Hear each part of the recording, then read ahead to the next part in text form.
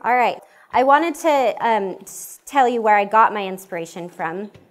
I love this embossing folder that is in the second release of the celebration, the Country Floral Dynamic Textured Embossing Folder. I think it's beautiful. And I was really inspired, and I think a lot of us were inspired by this card that is in the brochure that is colored with, I'm assuming, blends in the brochure. So I looked at that and I thought, I want to do that. So I did my own take on it. So I'll show you, let's see. This is what I did with the blends. And Jill had some dazzling diamonds sitting on the table, so I put some in the center of it. Because I don't usually use a lot of glitter, but she does, so it's always there. So it's always there. So that's what I came up with, and I thought, oh, that's so pretty, and such a good idea to take the dynamic embossing folders and to use the blends on them to just give them that extra oomph. So I looked through our collection of embossing folders, and I thought, what other ones could I use with the blends to add to the card that way? And I will tell you, this is not simple stamping on the fly type thing. This took me quite some time to color, but it is really therapeutic and fun. And I'm kind of obsessed with blends, so it works for me.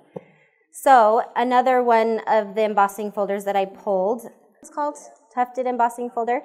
So this one's obviously a lot more simple. I just took I love the Petal Pink and Calypso Coral. Those are probably my two favorite blends colors, and I feel like they blend really well together also. So I didn't really blend with them on this one. I just, I colored in the lines of the tufted, and then I just put the dots, and I thought it gave kind of a cute quilty look to the background of that. So that was fun. And then I got the Layered Leaves embossing folder. And this one was really neat. This one I only used the Old Olive blends on, but I think it's really cool. It shows how the light blends and the dark blends, you can use them individually and together, and you get like 3 different colors, 3 different looks. So you can kind of see that on that card. And I did use a little bit of what is this called? Color Lifter? Yeah, the Color Lifter too. So that was a really fun one too. And then when I was getting ready to, trying to decide what I was going to show you today, Jill was telling me about an Instagram post that Lonnie Spenlove posted a couple days ago, I'm assuming. And she used the blends on vellum, which I hadn't thought of yet. So I wanted to show you that look because I thought it was really cool. So I'm actually going to color a little bit for you, not a ton, but so I used the Country Floral Embossing Folder on the vellum, which by itself is gorgeous. You really, you can't go wrong with this folder. It is so pretty.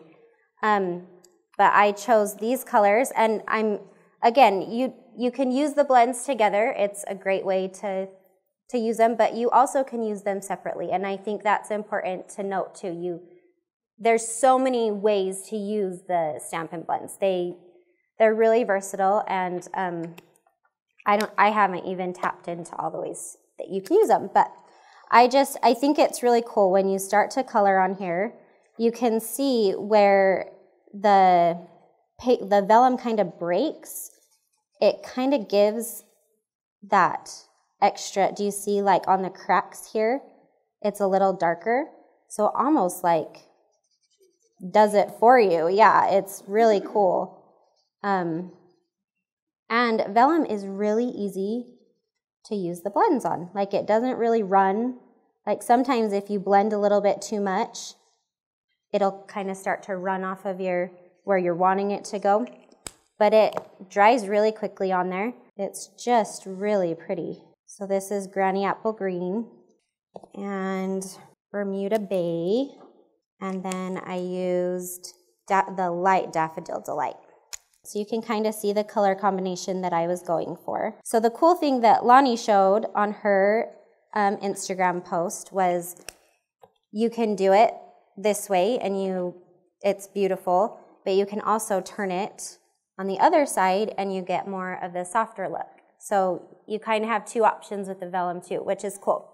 So let me show you the cards, and I'm not going to lie, I literally did this like 30 minutes ago. I put these cards together, so Jill was helping me and we were putting them together. So this is the one with the softer side, and we put Bermuda Bay back behind there.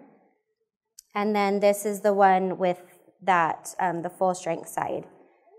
So, and you can see again, like in the cracks, it just gives it like a really pretty dimension to the flowers. So I thought that was really fun, and a really fun way to use the blends. Oh, thank you. Thank you. So I'm glad that I was able to share with you today. Like I said, I wasn't planning on it, but I always love to be with you.